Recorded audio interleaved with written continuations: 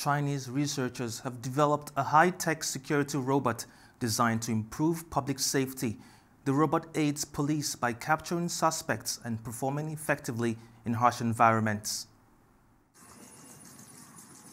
A spherical robot security guard, capable of operating on land and water, has been deployed alongside police in a busy commercial district of Wenzhou City, Zhejiang Province.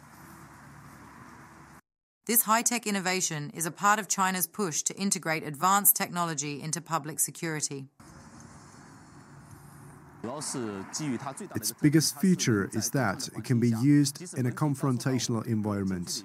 Even if it is being hit at close range, it will not lose its function. It can improve the public security officers' on-site handling capabilities in extreme environments or when there are crowds of people.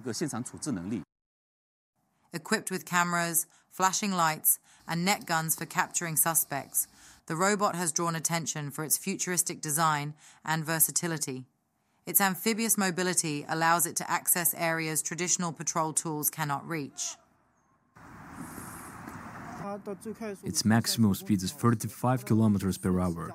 If the operator pushes the lever very hard, its instantaneous acceleration can reach the maximum speed in about 2 seconds. Developed by a Zhejiang University research team led by Professor Wang Yu, the robot is designed for harsh and hazardous environments, such as corrosive, radioactive, or explosive conditions. One of my PhD students came up with a great idea.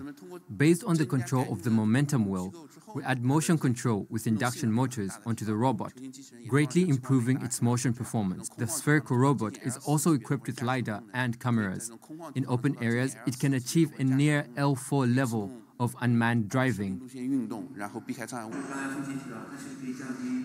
It can adapt to various tasks, from counter-terrorism to bird control at airports, by mounting different devices. After overcoming design challenges like stability and route control, the robot is now fully operational.